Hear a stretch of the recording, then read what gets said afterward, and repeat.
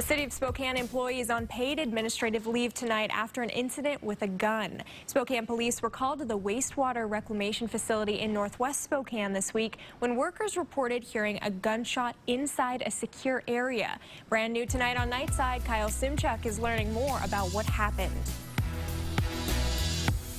The city has now launched its own investigation. Thankfully, no one was injured. The city did confirm with us today that a gun went off inside a building at the water reclamation plant. Initial information suggests it was all an accident, but one that could have seriously injured or even killed a worker at the facility. The city's wastewater reclamation plant near Riverside State Park recycles around 34 million gallons of wastewater every day. It takes a few hundred employees to keep the facility running.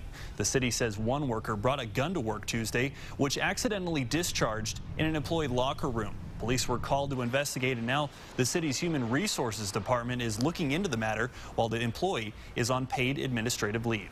Safety of our employees for so many reasons is our top concern, especially in our industrial type facilities where many things can go wrong just by the nature of the work they do. We want all of our employees to go home the same way they arrived to us, in good shape. We asked the city about their policy with employees bringing guns to work. Obviously, people can apply for a concealed carry permit, but employees need approval from the city administrator to bring a concealed weapon onto city property.